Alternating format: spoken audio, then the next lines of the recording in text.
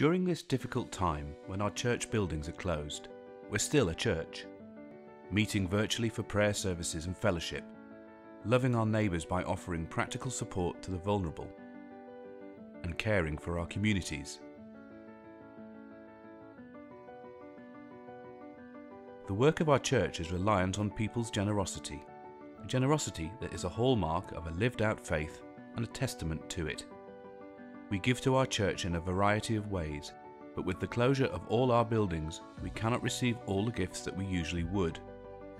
So we really need your help now. If you're able to give more at this time, here's how you can help.